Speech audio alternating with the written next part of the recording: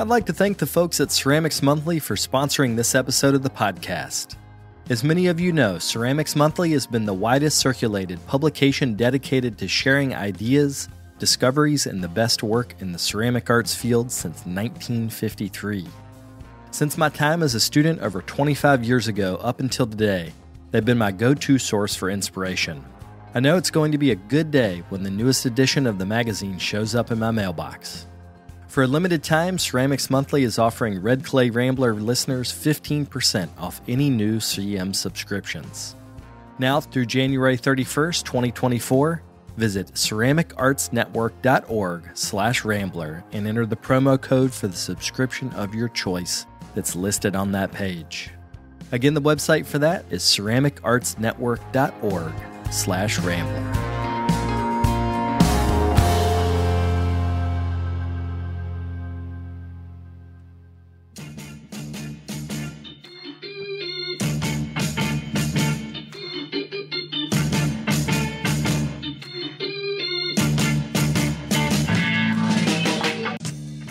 Welcome to the Tales of a Red Clay Rambler podcast, featuring interviews with culture makers from around the world.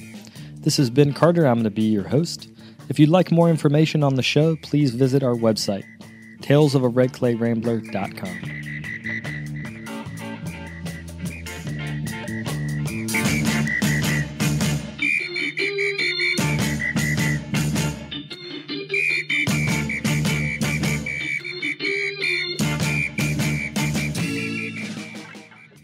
Welcome back to episode 496 of the podcast. Thank you all for tuning in. Today on the show, I'm talking with Kyungmin Park.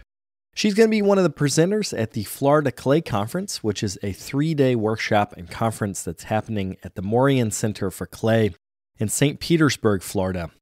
That's coming up February the 22nd, 23rd, and 24th, and I am lucky enough to be going down with Kyungmin to be a part of that conference. We're going to be joined by Dita Mert and Justin Rawshank. We're going to have a great time, including a low-fire soda kiln, which Justin will be leading the firing of, as well as lectures and demos and all sorts of stuff. In our interview, we talk about how an early interest in animation led her to explore the figure, as well as how she approaches identity through the work and what it's like to settle down after moving 15 times in 18 years. She, like many artists, has done the residency circuit as well as a couple different teaching jobs. She's now an associate professor at Endicott College in Beverly, Massachusetts. If you'd like to see examples of her work, you can check out kyungminpark.com. As we head into the new year, we're having a comment drive for the Brickyard Podcast Network. This is one of the easiest ways you can support this show as well as our network, and you can do that by leaving a 5-star rating and a review on your favorite podcast app.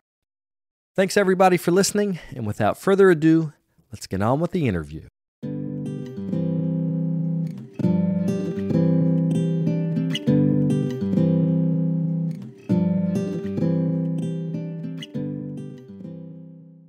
So let's start talking about your interest in animation and wanting to make three-dimensional figures out of clay.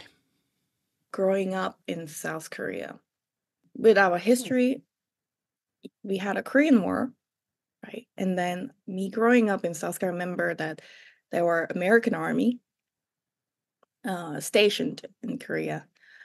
So that growing up in like late 80s and 90s, I remember having a dedicated TV channel for American family. And then my mom knew that on Sunday, 11 a.m., they have like Sesame Street. So she would like force me to put me in front of the TV and make me watch it, hoping that I will learn how to speak English. But I wasn't.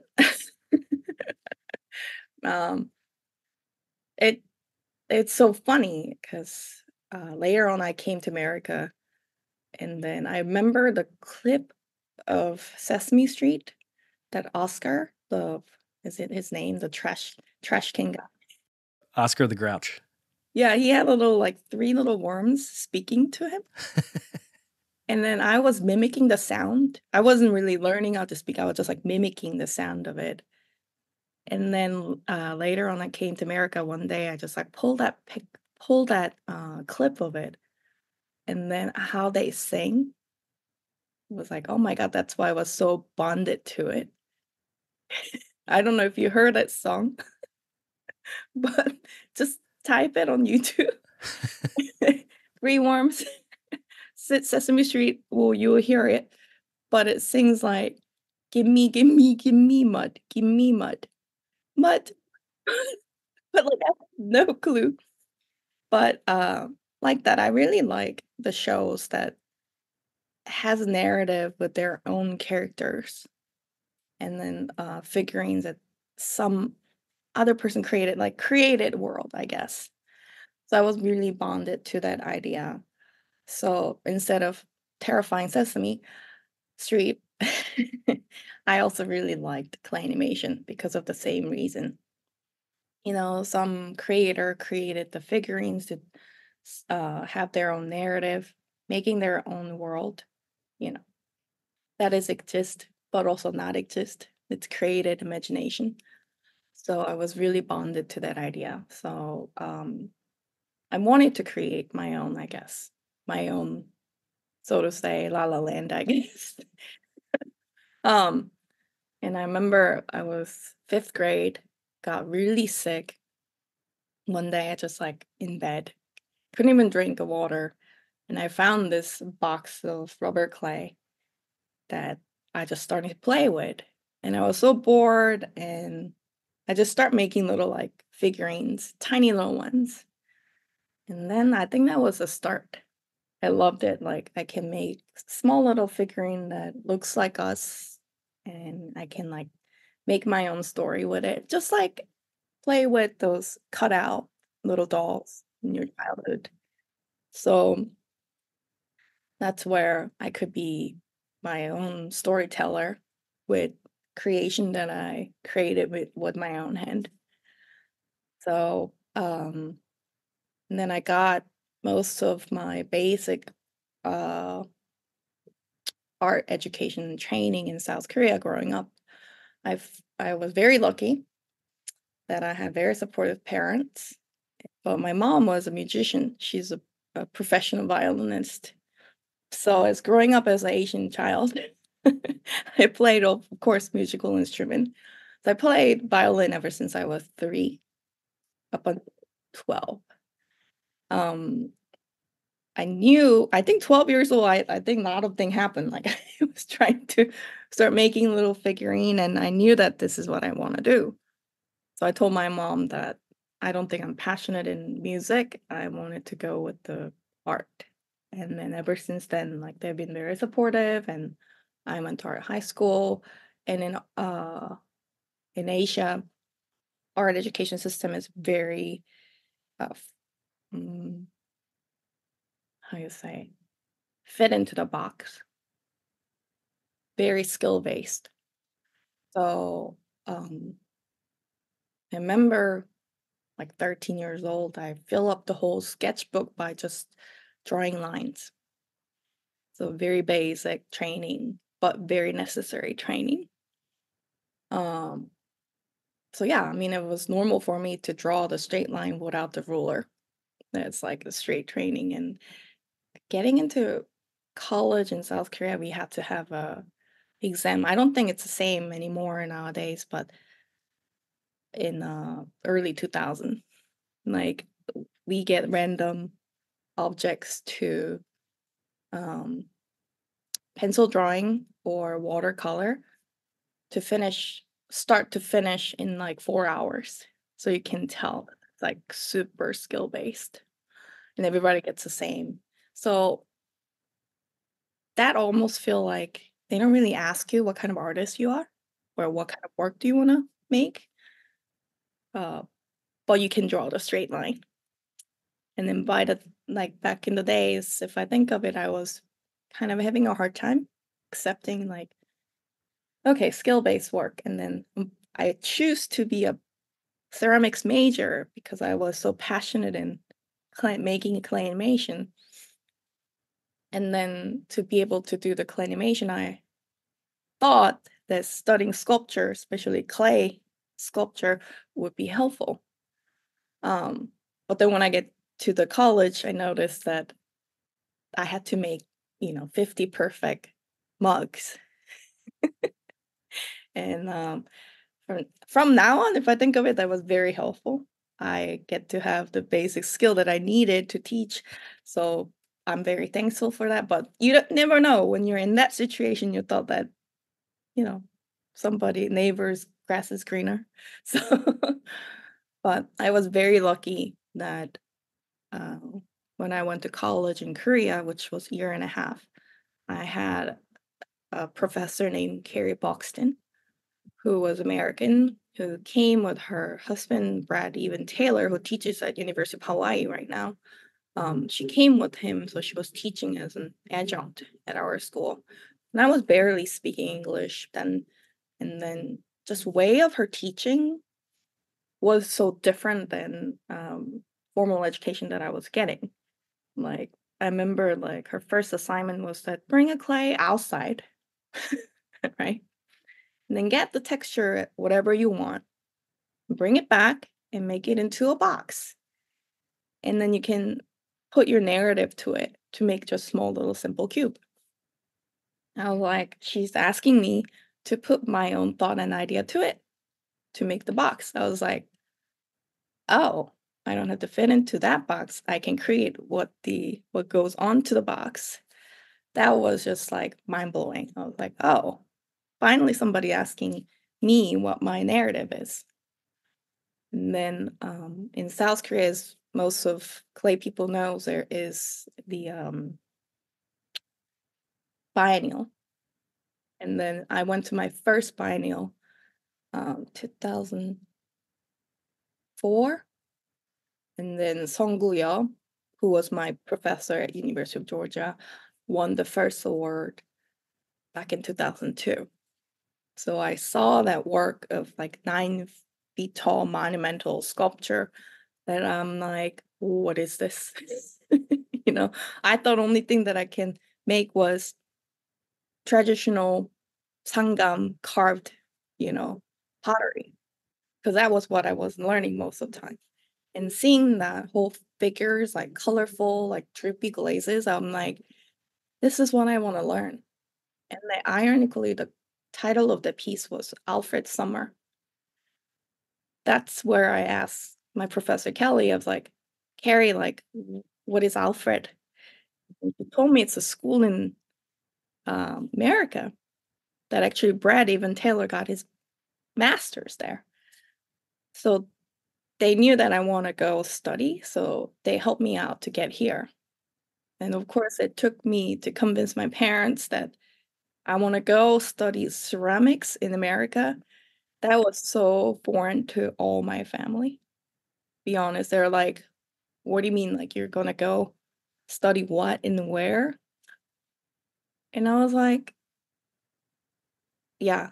And then I found my family secret that my grandma, my dad's mom, I remember making my perfect, I thought by that back in the days, perfect me's, and we make 50 me's and I picked like 6 of them and I brought them home. And my grandma, who didn't even know how to write her name in Korean, I mean, that generation went through so much. Um, she grabbed my mugs and then instead of saying, "Oh my God, look at these are amazing," she flipped it and checked the foot and then height of the foot and told me that you could have carved a little more on the bottom shoulder. I was like, huh? It turns out my grandfather's firstborn son, who I briefly met, used to be a local ongi potter Okay. that who was asked to be a technician at one of the local college, but he said, I am not teaching anybody. I am just so to say, craftsman. So I don't think I can teach other people. But I heard that he had a lot of apprentice, but he didn't see himself as like capable of teaching at college because back in the days, potters wasn't count as towards artists. They were the craftsmen who makes um, what is it? Containers, you know, for daily life. So for my grandmother, my own grandmother, she couldn't understand what that means about me going from Korea to America to study ceramics, to make pottery that it doesn't count as something, more. So that was interesting thing to learn. And then if I think only way I could convince them was that I love to teach. So I'm pursuing my teaching with the skill that I know. I think that's my way of convincing my own family.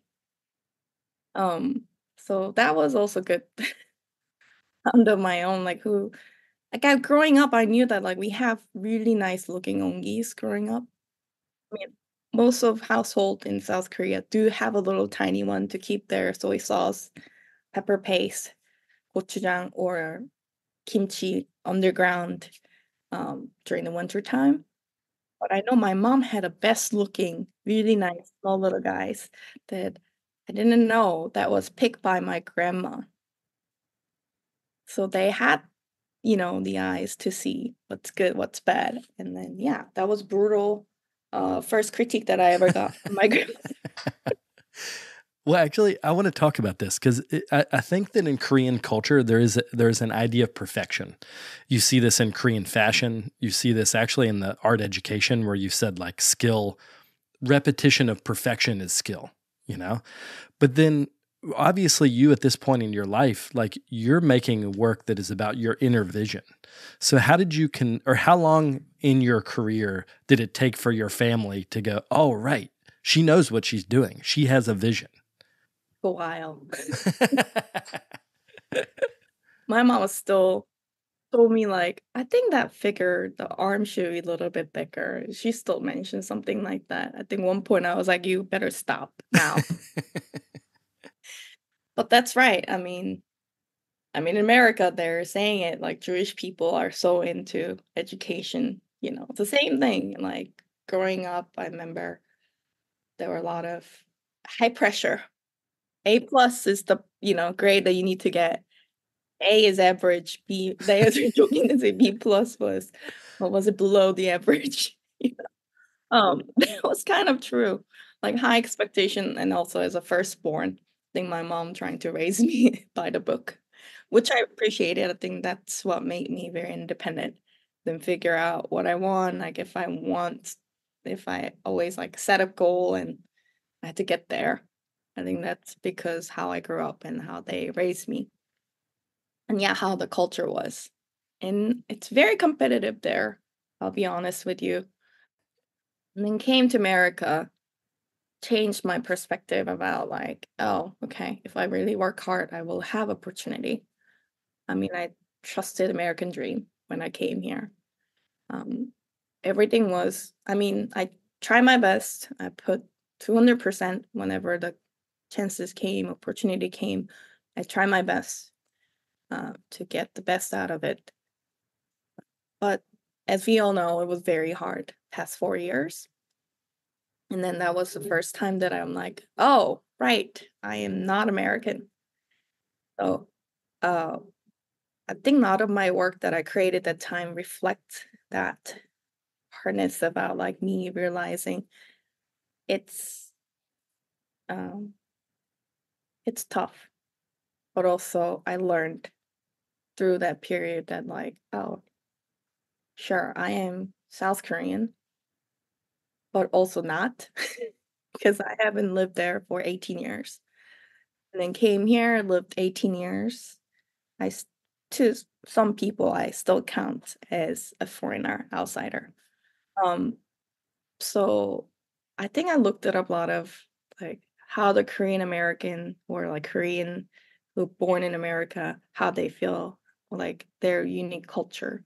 So it's so funny as an immigrant, there are a period of time that, oh yeah, I'm Korean. Korea was my home. And then certain time after that, I'm like, all right, I live in America. America is my home.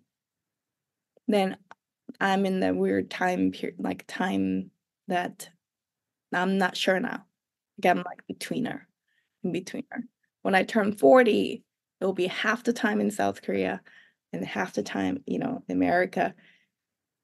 Yeah, it's very unique culture, and I'm going through a lot about that. So we'll see. Hopefully, this will show up in my work somehow. So you mentioned that it was about 4 years ago that you started feeling like, oh, I'm not American. So what was it specifically? Was it the politics, the pandemic? Like, what was the shift then? I never defined myself by the skin color beforehand. I'm just who I am. I'm Kyungmin Park, girl with the hard to pronounce name. I thought that it just my uniqueness from having a different background, born in different country, came here and really trying to live and have my own story in different country. That was how I read it.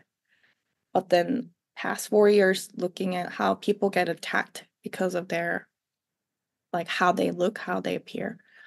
Um, I was like, oh, that could be me, you know? So that was a huge realization for me. I mean, I was luckily living in Boston, which has a lot of diversity.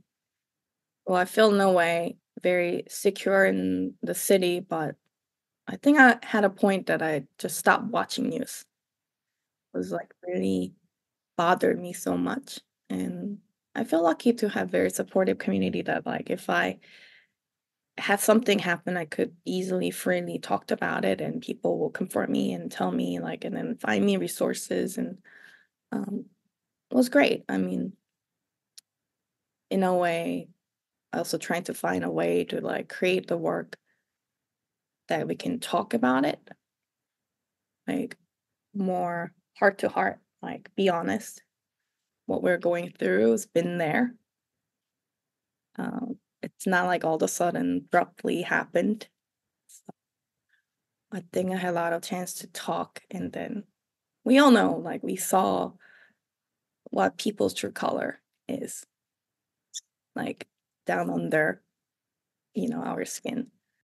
Can you talk about using symbols in just the way you've communicated with art through this period of self-realization? I've noticed some of the work is very directly about Asian identity. And it's not that the earlier work wasn't, it just wasn't so directly about Asian identity. So, can you talk about that? I mean, we all evolve at some point, making work and then talking about different stories. I think I was just like I didn't really believe in important like such work is more important than the other because I'm making work that reads as just like cute, like more anime related, like than the work that talks about politics or more deep down, I don't know, environmental work. Like I never believed that some work is way more than others before. Um, and then I was more focused on talking about my own narrative as how I started to getting into this figurative work. Like I mainly use the figures to speak my own story. Um, and then when I just came to America the first time, again, I wasn't really speaking fluently in English. So the most effective way that I could s- spoke was through my work, through the figures that looks like us, and then it can move like us, have a gesture like us, and then imply all those um, emotions that we can have through the work. So I use that as uh, one of other form of language for me. That's why I think, the start of it was more personal stories, carry more personal stories. And I starting to notice that what's the point?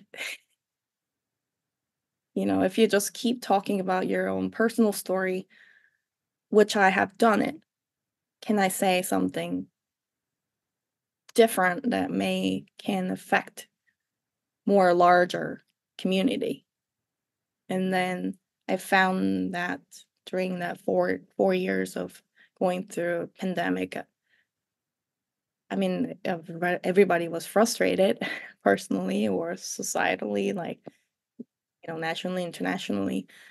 I'm like, yeah, I mean, I guess that was a perfect time for me to switch a little bit. And artists also have a tool to talk for better and larger purpose, I would say. So that's what I try to do. What can I do to bring more larger consensus, among us? So I think that's where my work switched a bit. I'm not too much, I guess. I try my own way, I guess. Then the image of the panda that I used a lot of that time was from the, of course, online resources. Um, I mean, online meme, because people already seen it. People already saw it, like heard of it. So it's not too foreign to them, but just remind them one more time, you know. So I think that was what I was doing. There are a lot of images up online these days. People flip through phones every day for many hours, getting lots of information, images, and it's very, it's not foreign for us to get it exposed to other artists, other people's thought, you know, and you pick and choose basically. Well, drawing from memes is interesting too because they're almost like individual thoughts that get passed around enough that then they take on the life of their own. And you had mentioned the panda, and there's actually in an article that Joey Quinones had written about you recently. I didn't write down exactly what you said about the panda, but essentially the panda is white and black and Asian. So it's a symbol that can represent a lot of different things, but it also is just really cute. Do you know what I mean? Like in terms of the ways pandas in the US, like you'll often see panda stuffed bears, like little kid toys, and they'll hug them, and it's this idea of like comfort. So can you talk a little bit more about that? Like using a symbol that's almost universal, but in a very specific way within the art. That's what I was trying to do with my work, with using bright colors and then fun little like patterns. People see it from the distance. They normally think that, oh, it's a bright color, cute little, panda, and then they walk close up to it and then they find something like why it's making screaming face, why it doesn't look happy. Um, it's same thing, like it just blur from looking at it from the outside. As a big picture, it's like, oh, it's a happy story. It's just another animation, like another cute thing. And then you walk up to it and you realize that, oh, that's not it. This figure is screaming. This figure has like more emotions to it. Like, what is it? Then hopefully that can bring up some thoughts and more questions that we can start talking. And a lot of time, um, artists were asked to put the statement, but the audience doesn't really take time to read the statement. They just go straight to the work and they look at it and they decide if they like it or not. And some people will stop and then read the statement. I guess by making the work that is people can easily approach to it because it reads as a cute and colorful work, but then provoking some other, like there will be some other element in there, like questioning like why this is melting panda, why there's a melting, figures on top of each other, like what is this, just one bite of apple, like what is this, like then they will look for the statement or they will come up to me and ask me questions and we can start talking, you know and you're right, by using this social media meme that they haven't seen it there. If I mentioned it, like, have you ever seen this meme? Like, they're like, oh yeah, I remember that. Then I already brought, that uh, point of like what do you call it, familiarity between us that we can easily start to next instead of like, I don't know, piles of black glazed sculpture. That's, I'm just for example, and they're already looking at it by, whoa, what is this? Then easy to approach and then start questioning and, you know, start up another new conversation. Um, that was what I've been trying to do with my work. So I guess that carried on. There, even though you're trying to change it, there are some uh, things that you thought that you get away from it, but it's still there. Leaves it as your signature or residue, I would say. We'll be right back after a quick word from our sponsors. Today's episode is brought to you by the Rosenfield Collection of Functional Ceramic Art. The collection exists as an online resource for research and inspiration, featuring photos of over 4,000 objects made by over 1,000 artists. The images are high quality and can be used with no permission required, making them a great resource for students and teachers. To find out more, visit rosenfieldcollection.com.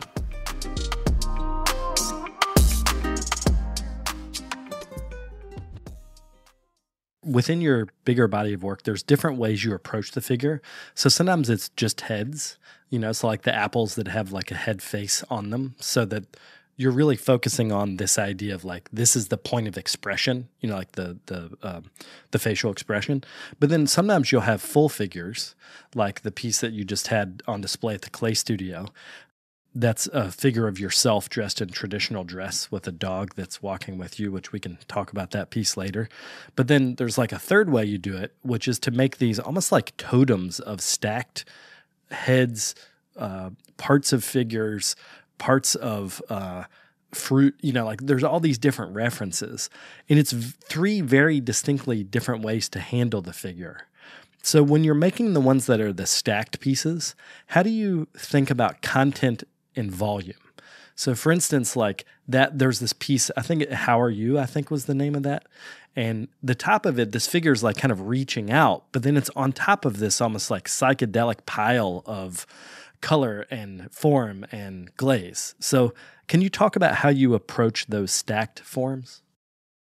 So it started with the figures. No, I got to go back all the way to in grad school. I went to University of Georgia to earn my MFA, study under Sung Guyeo and Ted Sope. I went their program specifically because I wanted to learn from Sung, who's making figures and narrative. I thought I will, learn from him, which I did.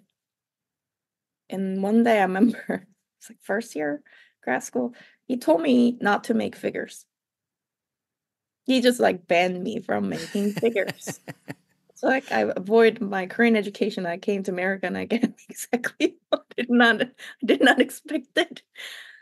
And then I was so lost because that's what I've been making. That was my main tool. And then he's asking me to use different tool to speak myself. And I didn't know what to do. My midterm was coming. I just brought a bag of clay outside and just started making something without thinking much, which is so opposite of making figures because it's the form that people are so used to. And if you are making eyes too big or arms too long, people notice it right away. So there will be a lot of thought out there and plans.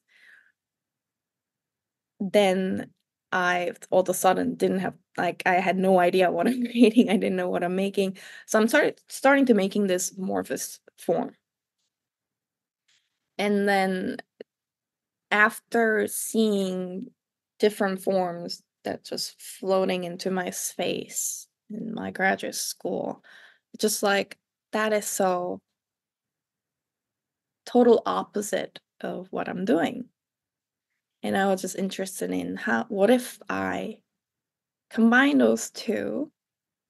So it's like coming from amorphous, don't know what it is. It's almost like creating thought bubbles into the figures that looks like us, tells like main stories to it. And I use that blank thought bubble to talks about like environments, like surroundings of that situation.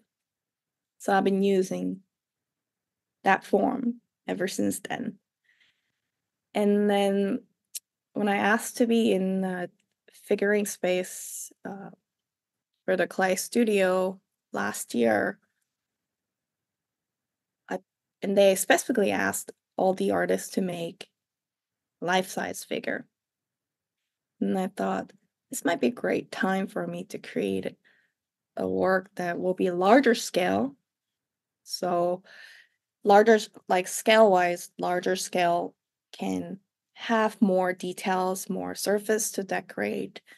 Um, and it became more monumental than the pedestal piece. And I was always seeing my piece to grow up a little bit bigger and then scale wise and wanted to compare what it does to it. The work that I was usually making that is pedestal size worked out good because as we briefly talked about it, my work carries that little cuteness, easy to approach when it's smaller scale than the human figure itself. I mean, smaller than life size. It's easier to approach to do what I wanted to do. But then when the scale got bigger, more monumental, that was also good chance for me to see how people react differently. It was the same element that I used in smaller like scale figure, just blew up the size. Then I didn't go to opening, so I didn't really see, but I saw a lot of pictures how people like reached to the figure that the figure itself on top was almost eye level to the viewers. So they get really like go close to it and then like pointing at them where she's like reaching out to, like eye level. And then it follow the eyes like how they see it is like follows down. Because they'll go to the whatever that is most familiar to them. And then the gauge goes down to read, the work top to bottom most of the time. And then they will see that was basically all the work that I created past 4 years combined. So that little apple figures that I use in the figures speaking to her or underneath of the figure has dual meanings. Apple in Korean is called sagwa, but sagwa also means apology. I was just like feeling that's how I felt, feeling sorry, saying I'm so sorry more often. I think that 4 years. I'm sorry that this is happening to us. I'm sorry this has happened to you.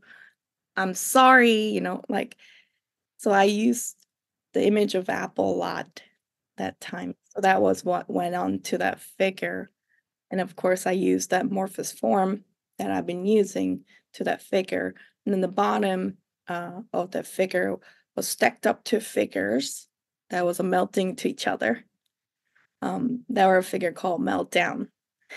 So it's like everybody's boiled and melting it down, So that's how I felt. Just like really honest feeling of what we've been all through. And I know people can relate it to kind of feeling. So that was the whole element that I put it into that work. And it was very interesting for me to see how scale can change how viewers see the work and their interaction. Not that I think that anything is so different, you know, I, um, but it was interesting practice for me myself. I mean, I work and live in the same place. So I currently living in Boston, and I live in the place called Midway Artist Studio. So this is artists like live and workplace. And the city of Boston is expensive to live. And I probably, if I had a kiln at home, it will be too much money to fire. So luckily I'm like have my own kyung at school and fire it there. But that means I have to create a piece that is 25, 26 inches tall because that's the highest height that, you can fit into the electric kiln. But I have to create the work, and then before it completely dries out, I have to put it in the car and drive 40 minutes to school and put it in the kiln and get it out, bring it back to glaze it and bring it back again. Oh my God. Yeah, thanks to my husband. Oh my god. That's right. So that was challenging. Uh, but yeah, that was really good practice for me as well. Um, Maybe I can talk a little bit more about the transition here. That I was at Aramont last July to teach a workshop for 2 weeks with Taylor Robina. Um, and then, do you remember there were also another short term, what's it called? Not a conference. The surface that was called. What was it called? Oh, yeah. It's now called Pentaculum, but Yeah, before that, it was yeah. called Surface something. I know what you're talking about at Aramont. So I was there right after grad school, I believe so. That was the time that I create my first piece. Not the first piece, but like first round of the piece that has morphous form and figures on top. And then going back after 10 plus year, and I was like, oh my God, I'm making the same work. That was good realization that I'm like, I think this might be the time for me to move on and explore something a little different. Let's explore this. So, did you feel like that? Because obviously, in those 10 years, you'd progressed a ton. Like the work, you were having a full circle moment, but it wasn't like you stayed at the same point on the circle for 10 years. Like you were doing a lot of different things. So, was the sense that you're not taking big enough risks and that is why you want to change? Or what was the sense you had when you had the full circle moment? Well, you're right. My work evolved, like technically, probably. Like my figure looks more, I guess I was finding more details in my figurative work. Like was technically explore many different things. But I stayed in the same theme. I guess I was still trying to dig in like what I'm trying to say with my work. It just gaining the experiences. Can I do this? You know, can I be part of this community? Like, can I like survive as an artist? That's another thing. So yes, past 10 years, besides making work, I think it was more like exploration as an artist. Is this right path? Is this right thing to do? Can I survive? Yes, we talked about it earlier, but I did move 15 times past 18 years, lived in the 6 different states. I just if there were a chance, I will just go for it. I didn't have a family lived in America. I didn't have stationed place to go. So I could just go anywhere. I just have to pack up and just move. So I think that helped me to become who I am now. And then I learned so much from going here one place to other place. If I would just stayed in one place, probably I will learn something from that one place. But I think because I moved around so much that I met so many different people, not just an artist, in general. And I have so many stories to tell. I see different part of America. So that really made me who I am. It's interesting, like jokingly told my mom that I was born in Asia, grew up, until 20 years old, and I moved to a whole different country. And in that country, even so, I moved around so many times. And I think I was trying to immerse myself into so many different situations, so many different cultural aspects. And then even going to like Europe, explore their cultures or different part of Asia. I mean, I travel. Like traveling is also another way to for me to like gaining the information, gaining some ideas. Yeah, I think I'm branching out from like speaking about my own story to my surroundings, my environment, to other people's story or outside of how they look us or how do they look at me. So we're keep learning, right? You mentioned that you wanna move away from the figure, that was one of the things that you felt like, "Okay, I've done this. I've said what I wanna say." So what are you working on now in the studio? Good call. I was just sit down and doing a lot of idea sketches. If I can reveal a couple things that like I just had made uh, an apple inside of the plastic bag and hanging in my studio. I've been making that, and I'm gonna move on to next one. But like, I was more questioning broader questions, like what we see is what are we really seeing, or what values more? Like, does that really mean anything? I think deeper down under like the question that I had as a human. I mean, I want to always read more or talk to people who's not an artist, like what people going through, what they're questioning and like what they believe. I think that I'm more interested in that those now, not just me myself, or like, but asking others what they're going through. I want to learn from other people. So I've been just writing down, like if I come up with some idea, I wrote, write it down, like what it is, and talking to friends. I mean, my apartment, as I said, there's a ton of other artists. So if I just like go knock on the door and like everybody will be like open to talk. Lovely. Like we just, meet up in the hallway and then talk. Yeah, like there's photographer, graphic designers, like poem, like um dancers, like so it's yeah, it's a very unique environment that I'm in. So next phase, I think I want to learn from others. I want to hear instead of I was speaking about what my thought, what I felt. I want to listen, sit back and listen. Um, so I think this also impact a lot by my teaching philosophy, I guess. um, I am teaching at a college, the 4 years liberal art college. So majority of my students are non-art majors. So I am back and dealing with people who doesn't understand, who couldn't understand what artists really do and means. They're not just craftsmen, what we do is not what you really think. So I got a lot of questions from my colleagues that like, why are you here?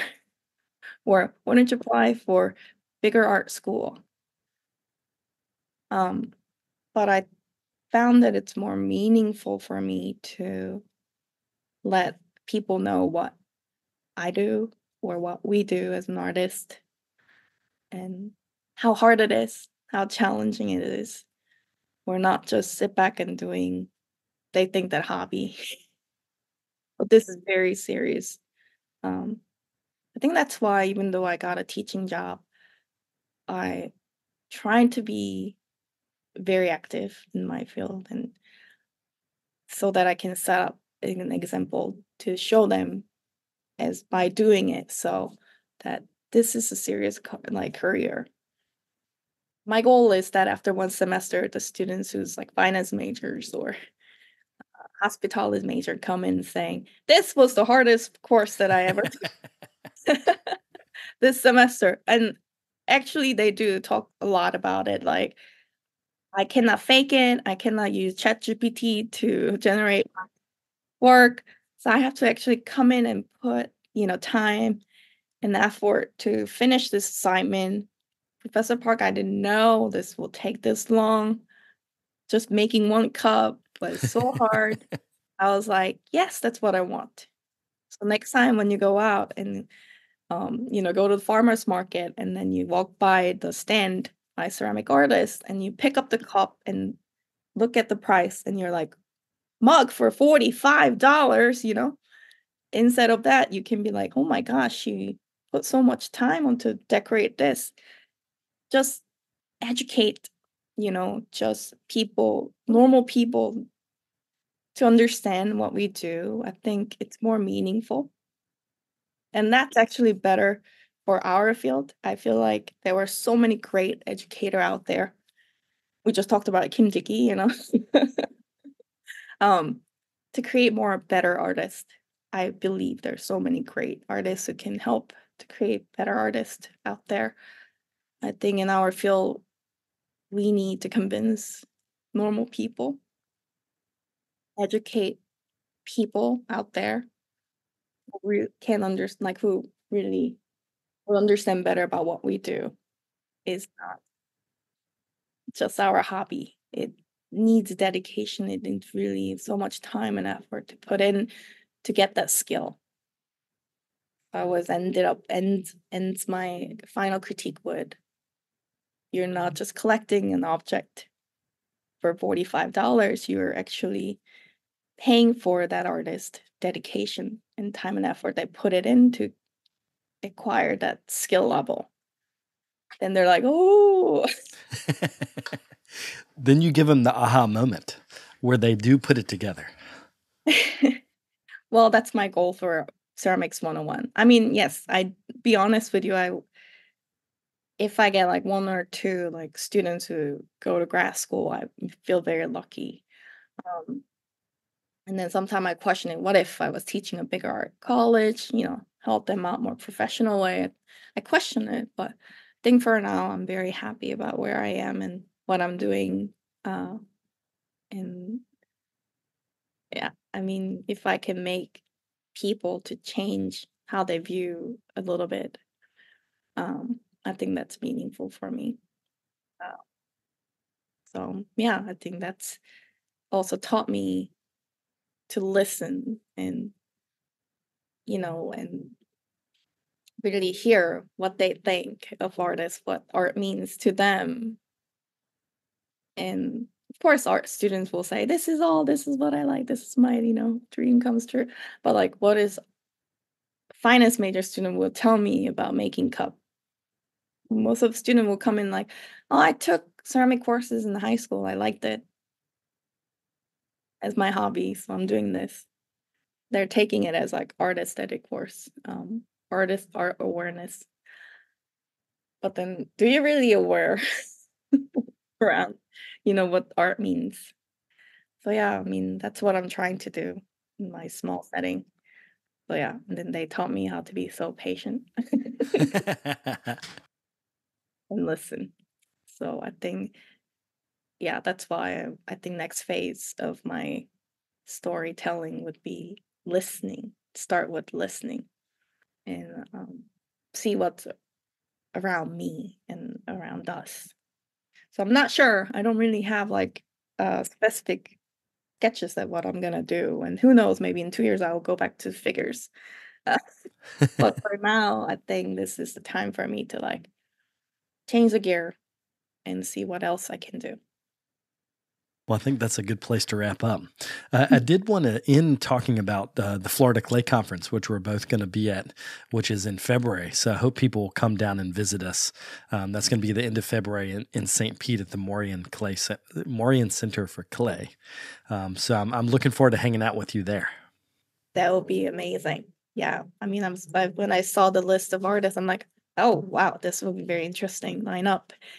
And most of you guys are going to be functional potters. So I was like, oh, there will be a lot to learn, even for myself. So I'm very excited, and hopefully many people will join us for 3 days workshop. There are a lot of things to learn and speak it with. So everybody come and join us.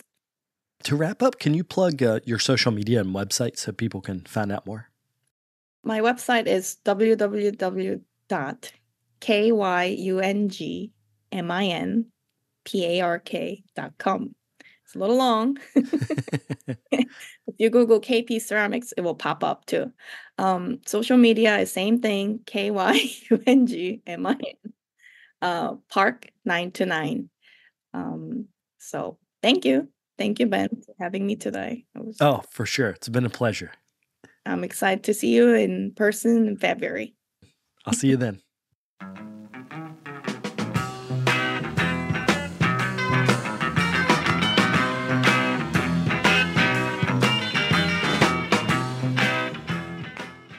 I'd like to thank Kyungmin for coming on the show. It was a pleasure to chat with her and to learn more about her work.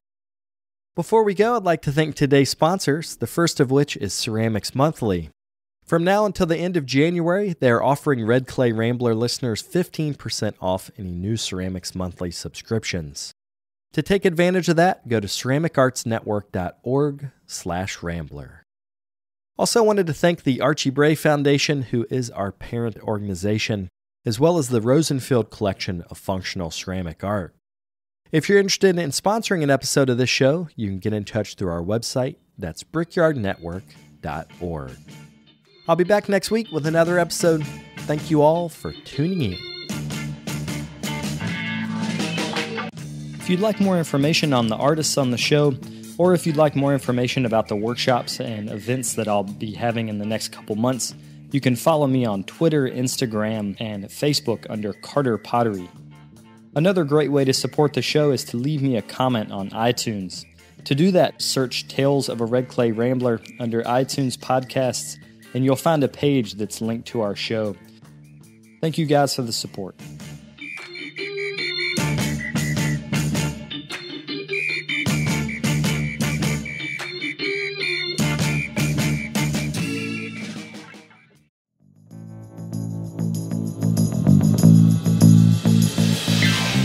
This podcast is a production of the Brickyard Network, an extension of the Archie Bray Foundation for the Ceramic Arts. To find out more about our lineup of ceramic podcasts, visit brickyardnetwork.org.